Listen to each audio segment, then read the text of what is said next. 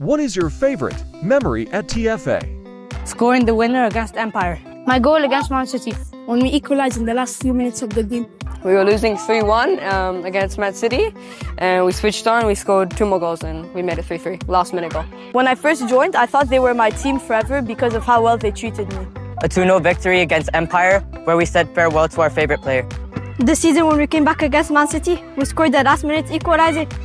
It was very intense. By halfway line, free kick against Empire. Describe TFA in one word. Outstanding. The best. Awesome. Hard work. Unique. The best. Football. Specialist.